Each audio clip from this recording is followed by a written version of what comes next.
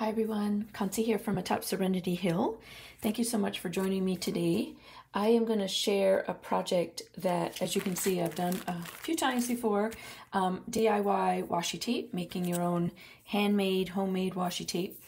And I put these out to show you what I'm going to encourage you not to do and what surface I'm going to encourage you to try. But before we do that, if you are not subscribed to my channel, please do so. The link is below, and at the end of the video, if you love it, please give me a thumbs up, and I would love it if you would share the video with those in your circle. Thank you so much. Now, DIY washi tape. I make it with masking tape. That's what my preferred is. I like that it's a little bit on the stickier side. And masking tape obviously comes in different widths. I found it where it's also you can see here I have it in different widths. This was from someone else's place that I was making it at, and then this is mine here. And it also comes somewhat yellow, sometimes a little more on the lighter beige side. And this brand is a Scotch brand. I don't think it really matters. But when I made it originally, I did it on plastic storage bags, like a Ziploc bag. And this is another bag that, you know, something was mailed to me in. And it worked fine for me, but I did have a couple students who had trouble getting their masking tape off the plastic bag. It was ripping the plastic bag. So the other alternative, which, you know, please feel free to try it. If you have done it before on the plastic bag, go for it. You can just put a couple strips and see if it works. But the alternative is to use either a sheet protector, because it's really hard to, you know, rip a binder sheet protector, something that you put in a binder, or a piece of acetate, which is also a little difficult to rip. The tape can't rip it, so it might stick really hard, but it will work. So that's what I'm going to use today. The other thing I would encourage you is, if you have done it on the plastic bag and the plastic bag sticks to the tape, then just don't throw it away. Just use like a matte medium or glue, some kind of glue stick, whatever glue is your preference. Matte medium probably would work really well to glue it into your art journals and your projects, because you've still got something beautiful here. It just happens to have shiny plastic on the back. And if you play with magazine pictures, you know that they're glossy. So we end up putting matte medium or something on them anyway. Okay, so don't throw them away. So I've got my piece of acetate, I've got my masking tape, and then I just gathered a collection of stamps, because I'm going to play on a surface that's only, you know, this is skinny. So I grabbed a bunch of my smaller little stamps that I've made. I grabbed some stencils with some interesting shapes. And for doing the washi tape, you know, this is an Easter egg, but it has these really great long patterns that would be fun to put on your, you know, on a length of the washi tape. So don't be afraid to pull out, you know, your stencils that are not necessarily in that hollow. We're not in that hollow tape, but you could still use it. It's fine. I'm using acrylic paints. You could use whatever you want. You can use watercolor if that's your preference. I do have white gesso handy, because I like this brand, the Crafters Workshop, but any gesso will work, because I'm not a fan necessarily of this yellow color. So I'm going to put a quick layer of gesso on it just to take the yellow off and let the acrylic paint shine, because some of the acrylic paints that I'm using are, you know, can be a little bit on the transparent side, and then that yellow will be blending with the blue. Okay, so bear that in mind. I have some Posca paint pens, and then, you know, whatever else I feel like adding to it as I go, I will play with it. So the reason I like making my own washi tape is because I get extremely bored with traditional washi tapes, in that I love it for, you know, about 3 feet, and then I'm bored. And then I still have this, you know, enormous amount of washi tape to have to use up. And I'd rather just have smaller bits of washi tape to play with. So this is a way to, whoops, have just, you know, a nice little foot of something unique and I can match it to a project if I was working on a project. I do love to make cardboard journals, which we use this masking tape for. I'll link the video below for that cardboard journal that I'm talking about.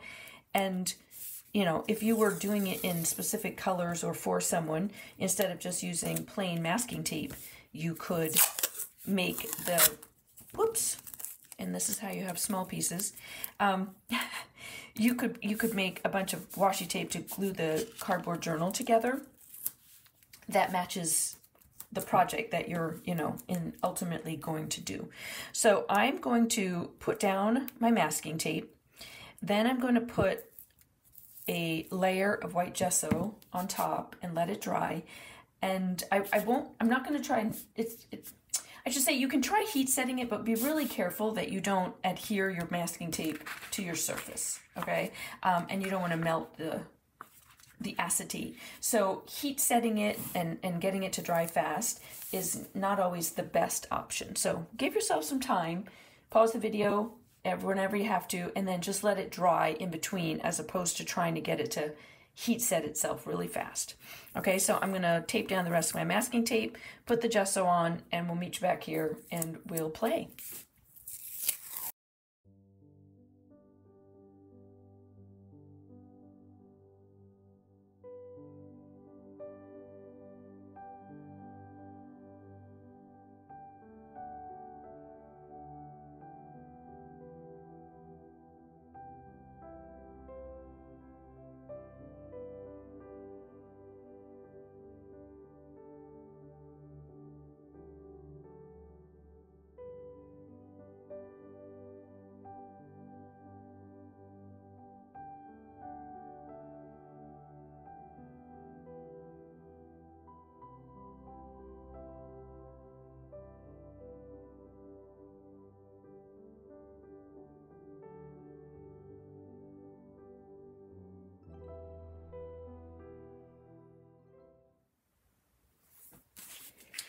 All right, so my washi tape is on, and I'm just on a piece of paper, by the way, in case that wasn't evident.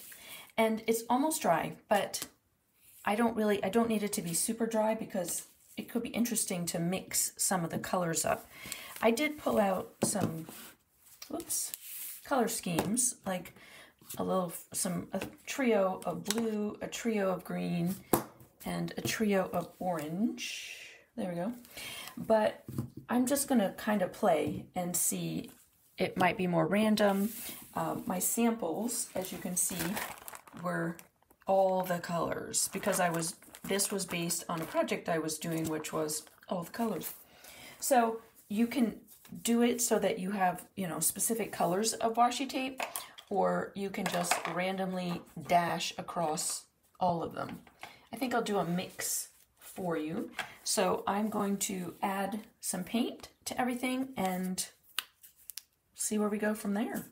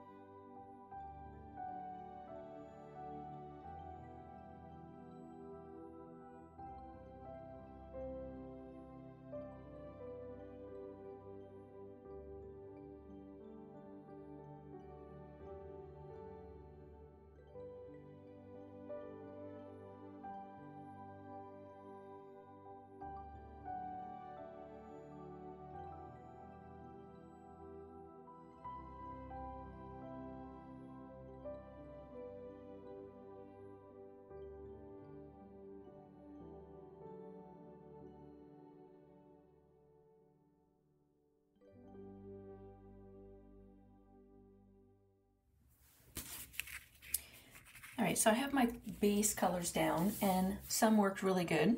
Some were like, well, experiment. I just wanted to put colors down.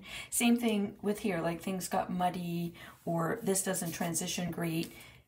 And the idea is not necessarily to use this as one big washi strip, at least in my, for the way I use washi tape. I tend to use it in bits and add little pieces here and there. So don't be afraid to let the colors be ugly and muddy. I didn't even notice that this part right here had no tape. So it's really just that section and that, and then this. So that, as much as I played with the color, won't matter. Although when I pull this up, I might have some interesting pieces on the acetate to also use in an art journal. So from here, I'm just going to start adding some stenciling layers and some mark making. I'm just going to play and see what happens. Again, I have my stencils and my stamps. I've got my Posca pens for some doodle marks. I might add some colored pencils. I just don't know. I want to just see what happens and start playing until it decides that it's done, when it stops talking to me. Okay, so I hope you enjoy this, you making it, and that you try it on your own. Just remember to play, have fun with it. It's an experiment. In the end, it's a piece of acetate and some masking tape, a bit of supplies. Nothing should be precious. If it works, it works. If it doesn't work and you don't like the colors, offer to trade it with a friend who probably will love it. So, you know, just use it as a process of tapping into your creativity and playing with color and supplies, and you might surprise yourself. Okay, so let's get to playing.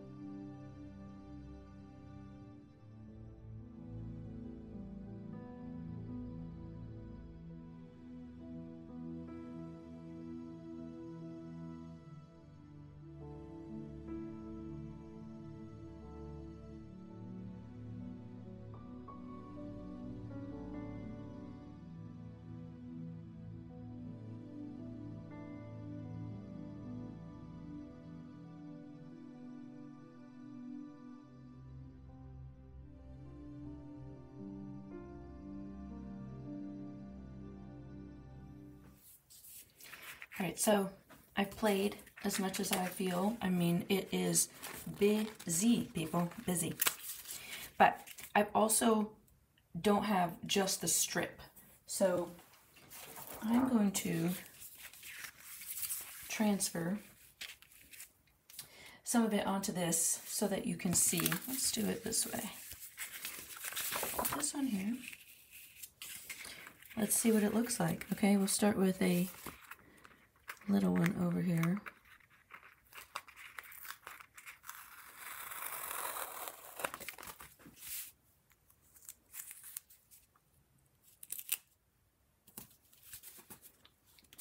Cool.